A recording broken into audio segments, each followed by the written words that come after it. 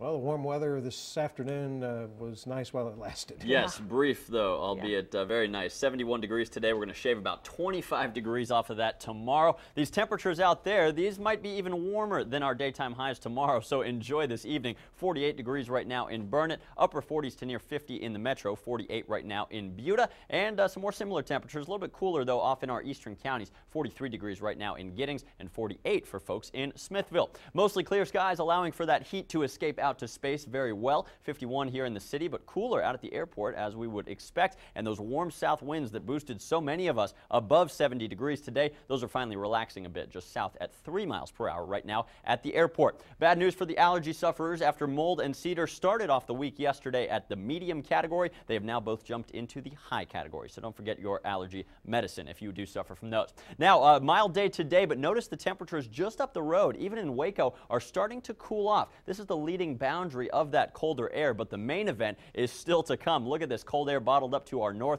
1 degree right now in Minneapolis. It feels though like -18 with the wind chill, and this air, even for those folks, is colder than they are used to. The entire state of Minnesota overnight tonight into tomorrow morning, they are under a wind chill warning. We haven't really even heard of that here. They could get as cold in the wind chill category as -40 degrees by the time they wake up tomorrow morning. That very same cold air mass going to get established here during the day tomorrow. By the time we wake up, that cold front will be swept off to our south. High temperatures tomorrow, 25 degrees colder than today, staying in the 40s through the afternoon. And these wind gusts, stronger than we would normally see with a typical cold front because that is such a cold air mass coming into place. 40-mile-per-hour wind gusts, a real threat. So, of course, we do have that high fire danger with the strong winds and low humidity. And we did want to pass along that, folks in Caldwell County, you are under a burn ban during the day tomorrow.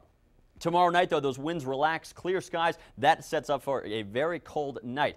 Tomorrow night, we are forecasting a hard freeze area-wide. Again, this is not tonight. This is tomorrow night. So we will want to protect our pets, pipes, and plants, and, of course, people as well. If your neighbors may not have reliable heating systems, you will want to check on them tomorrow night because we could get as cold as the upper teens in some of our hill country areas, the coldest night we've seen thus far. Now, cold front number 2, that's not even what we've got to deal with. The second cold front is coming on Friday morning and effects lingering through the coming weekend. This one even colder in terms of daytime temperatures, at least. Highs on Friday and Saturday in the 30s. And unlike that dry and cold front number 1, this one could be a little bit wetter. A little storm system is going to be following this cold front very closely, and that could increase the chances of a cold drizzle, cold rain through the day on Friday. But by Friday night into Saturday morning, most of us may be facing the threat of some freezing rain and sleet. Now, I know a lot of folks are thinking about, well, on New Year's Eve, we were talking about that threat, but most of us didn't get it. I will tell you, with this system coming our way now, the computer models are a handful of degrees colder with this system. So more of us will be facing that icing threat as opposed to just the western hill country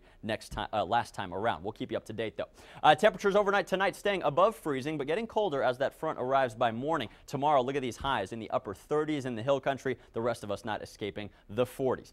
39 degrees our low temperature tonight in Austin. Tomorrow, a much colder and windy day. Gusts up to 40 with a temperature of 46.